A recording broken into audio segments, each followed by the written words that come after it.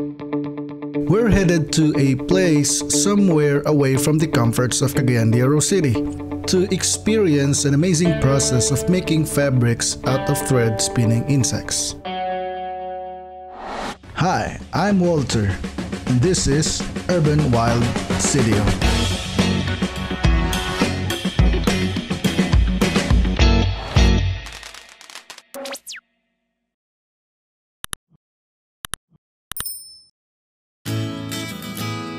Villanueva, one of the booming municipalities of Misamis Oriental.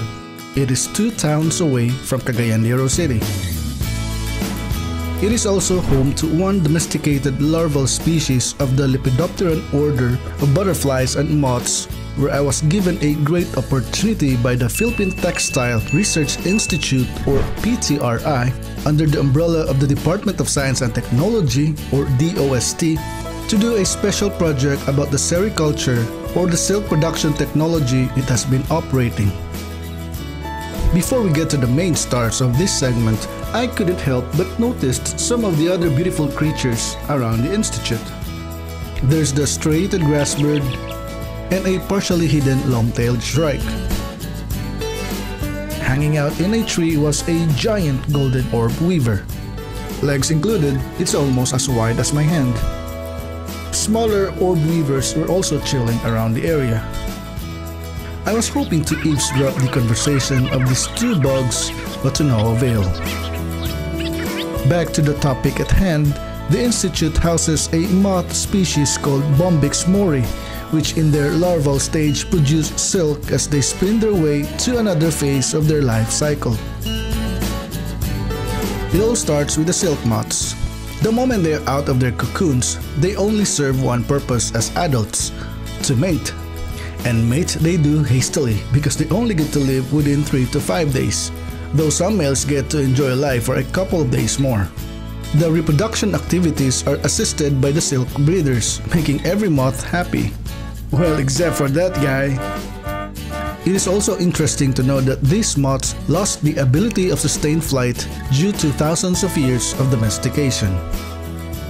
After mating, the female starts to lay eggs. It takes about 2 to 3 weeks for the eggs to hatch into larvae known as silkworms. Don't get fooled by the name silkworms because they are not true worms. They're caterpillars, technically. And they are only fed with mulberry leaves. So growing mulberry trees is also a must in sericulture.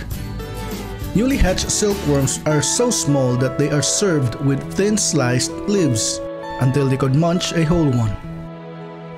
And they eat voraciously.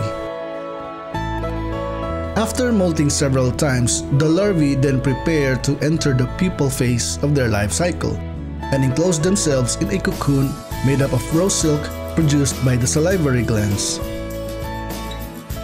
Actually, 2 different sets of larvae are grown at different times. One set is for cocoon production, where hybrid larvae are used and pupae are euthanized through high temperature. Sadly, they don't get to enjoy the final stage of their existence as adults. The process of obtaining the silk filaments is now ready for production. Another set of larvae is for parent rearing, where pupae are allowed to go to the moth stage for breeding and egg production. And so, the life cycle of the Bombyx mori continued. Well, it was an enjoyable learning experience.